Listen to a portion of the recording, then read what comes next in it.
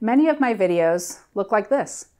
I'm here, you're over there, and there's a camera and a monitor between us that you don't see.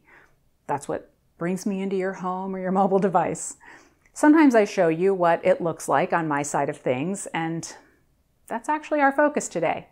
Not just on the camera that I'm using, but how I make sure that I'm in focus and that I'm right here and not like over there or over there. Monitors. I use a couple of different options. In recent months, I've been using an Atomos Ninja 5 as a monitor and even to record many of my videos. With this setup, I think of the monitor as something to use for composition and exposure, but I also think about color grading and my other edits later on. Feelworld contacted me. They make monitors that can help photographers and videographers alike. They have a great reputation, and I have reviewed one of their products before, but to be honest, I wasn't super excited about reviewing a monitor. I love what I do, but some of the gadgets that help me make videos are just things that I use, a means to an end, so to speak. But then Feelworld mentioned that they have some interesting new monitors available, including some options that allow you to load LUTs right onto the monitor itself. We will go into more detail in a moment, but basically it means you're going to be monitoring color accurately in the field while your photos and videos are being captured. As someone who often feels like it's me against color balance and accuracy when it comes to filming myself for videos, I will take all of the weapons that I can get my hands on. This monitor does have more tricks up its sleeve than just the LUTs, and I will show you how it all works together in this video. Before we get to those 3D LUTs that this monitor supports, what about the monitor itself? For one, it produces accurate color aside from the LUT capability, and that is key.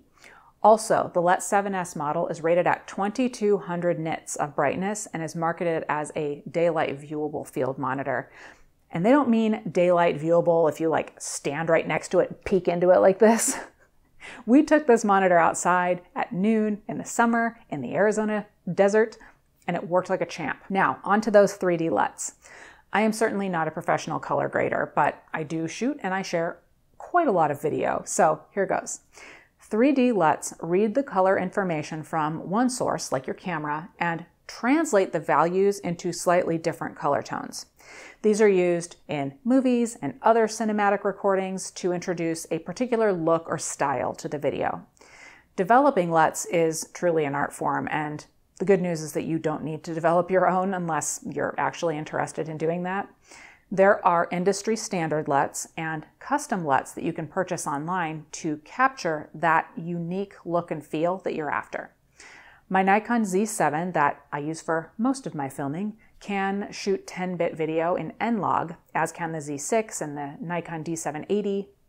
Here's what Nikon has to say about it. Shooting in 10-bit N-Log format preserves details in highlights and shadows and expands the range of effects available through color grading.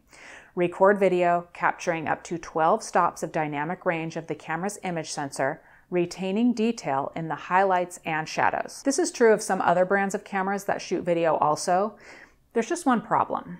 Formats like N-Log are conservative. It's like a photo that you shot in RAW with very conservative color and contrast settings, and then you intend to edit it later. The concept here is the same.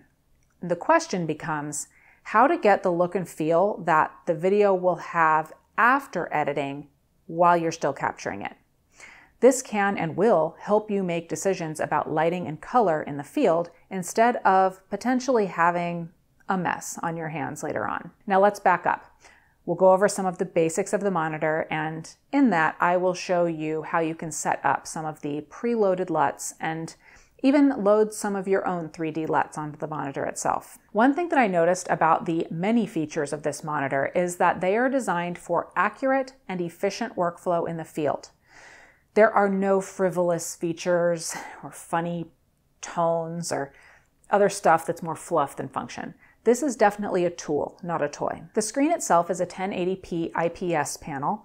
I do want to note that the monitor accepts 4K input, so no problem if you're shooting 4K as I am. It has a 160-degree viewing angle, so as you're moving yourself or others around the set, you're not constantly readjusting the monitor. You have a histogram view, even focus assist.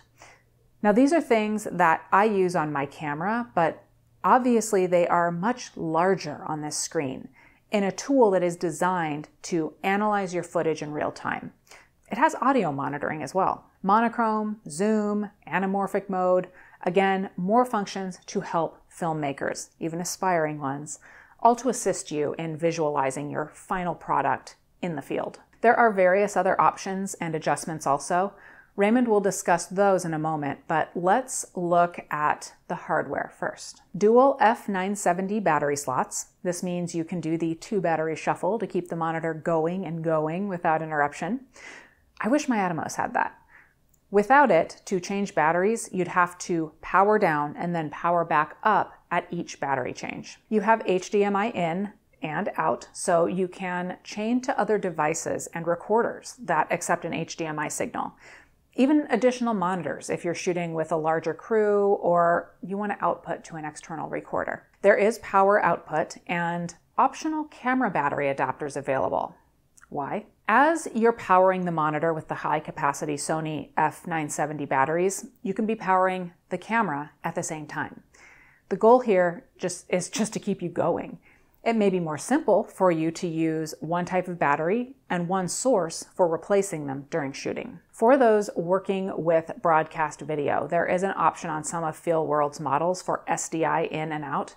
I told them that I didn't need that, but know that it is available. And there is an SD card slot, both to load 3D LUTs and for firmware upgrades. Okay, I'm going to throw it over to Raymond right now to talk more about the features and how to get your LUT loaded onto the monitor. I'm going to take you through some of the technicals of this monitor just to show you the flexibility and some of the different options that it does have. Not a complete walkthrough, but I think the ones that are most useful are the ones that I'll show. For one, just in the studio here, we had to lower the brightness of the monitor to 25, just so it would be somewhat balanced with the environment. When we used it outside, we used it at like 75 because it was actually at 100. It was just brighter than the environment, and it balanced better at a lower setting.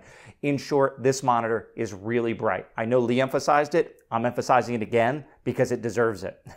Now let's get into some of the technicals here.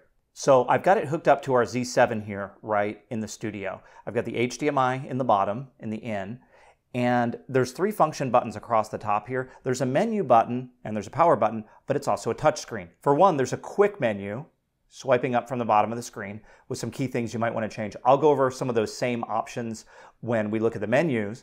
And now there's a button and a wheel up top, but once you start using the touchscreen, it's hard to stop. So you just double click to get this menu up on the upper left-hand side. Let's go to the first item. Focus Assist. It works very similar as a mirrorless camera where you can set the color that you want, how picky you want to be about the focus. You can do zebra stripes as well for exposure and hotspots, and you can set the zebra value. So you can set it at 80% if you want to stay safe on your highlights, or if you want to be a little more aggressive, you go to 95 or 99%. Down here to false color.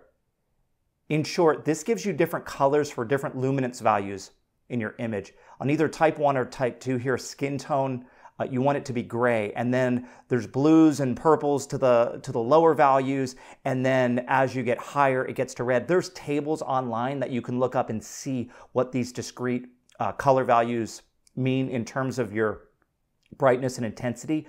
Just Google false color and you'll get all the information that you need there. But we've never used that before, and we're actually starting to. On to the next option menu here. You have a grid of 9s that you can put up. Safety markers for different formats. 16 by 9, depending on how you're shooting and depending on what your final product is. You can do a center marker, which is a cross down the middle. You can do a matte for your different aspect ratios. And you can change the color of that matte and marker as well. Over here, video aspect ratio. Oh, if you're shooting with an anamorphic lens, you can turn that on and it'll show you the correct post-production representation of your image. flip horizontal, vertical.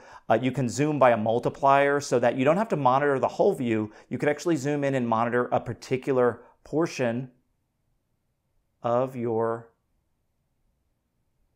framing.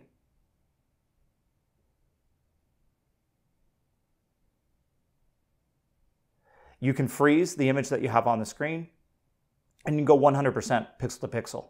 Let's see, where were we? Oh, you can put on waves and histograms. This is, I'd never done anything like this before. We got that. Let's turn the histogram on too. So now as I move the image around, down on the bottom, it's showing me my red, green, and blue and where they are and how intense they are in the image. It has this color map in the upper left-hand corner. I've never seen her use that before, but I see what it's doing. It's showing me what, how deep I go into the different colors there. And then there's your more traditional histograms on the left, and I have the audio monitoring on there as well. And then going to the next menu down, this is where we can do our LUT import. Now I'll put the screen up for Nikon's 10-bit Z6, Z7, D780 LUT on the screen, but I want to be clear, any 3D LUT is fair game here. That's just the one that we happen to load onto this monitor. So what you do is you put that on an SD card and you do an import. First it says initializing, and then it says success. Then you can turn the LUT switch on. Let's pick the LUT. There's the standard LUTs that come on the monitor, and then there's the LUT that I downloaded as one of the options now. If you have more than one LUT on the card, I have one, you'll see more additional options down there. Color temperature, backlight, brightness, contrast, saturation, all the things that control the way that the monitor will appear to you.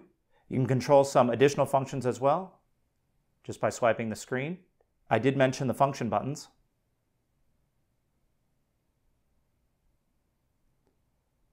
And those are configured here as well.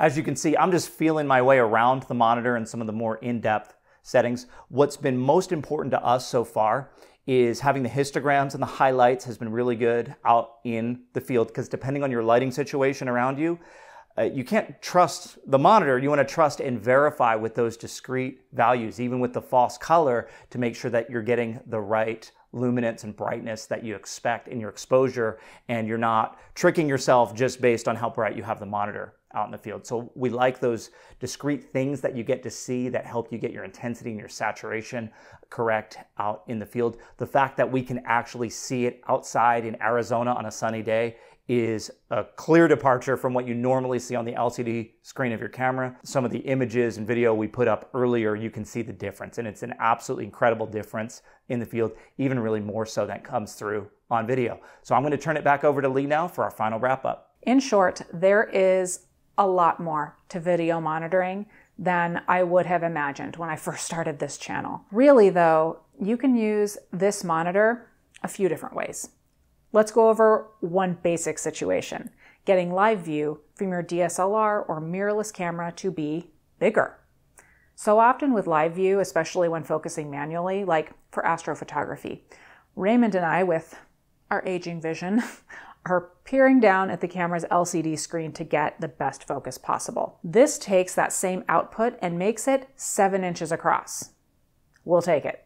So for one, it makes the camera easier to use, especially when buried in live view, getting those settings picture perfect. Then for video, when we know we're going to be doing plenty of post-production work, we have a leg up in the field with a monitor that we can actually see outdoors, even in super bright conditions, and we can match the color in the field to our expected output when editing, even when shooting N-Log or other conservative video settings that absolutely require post-processing. So even if you're not shooting the next Academy Award-winning film and you just need a good idea of what you're capturing in the field, you're covered.